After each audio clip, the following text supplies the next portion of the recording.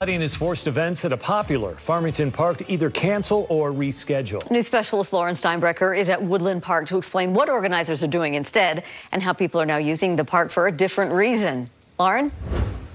Woodland Park is a popular space for weddings, for birthdays. In fact, there was supposed to be a performance up on the stage here of the amphitheater this weekend. But you can see there's nowhere for the audience to sit because this park is filled with water from the nearby creek.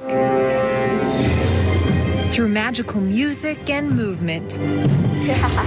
For our production of Narnia. Illume Dance Company and co-owner Emily Bakinski can't wait to dazzle families as dancers of all ages perform outdoors. And it's at the outdoor amphitheater, Woodland Park, and it creates a really beautiful scene. They were set for this weekend, but experienced one minor setback. We thought about inviting the audience to come with a swimsuit and floaties.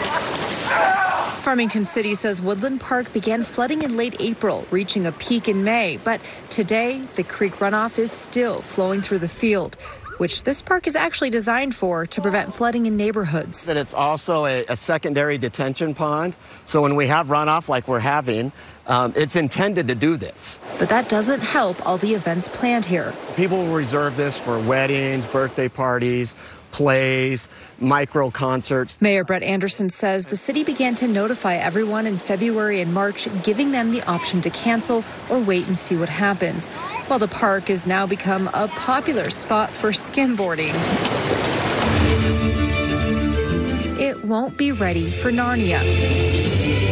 The show is now postponed until performers can dance on dry ground. We thought about relocating, but it is such a perfect spot. We felt like this story it's important enough for us to share with our community. We want to do it the right way. Obviously, this park needs a little more time to dry out, so Narnia is now scheduled for September 29th and 30th, giving the dance company more time to rehearse and find sponsors. Lauren Steinbrecher, KSL 5 News.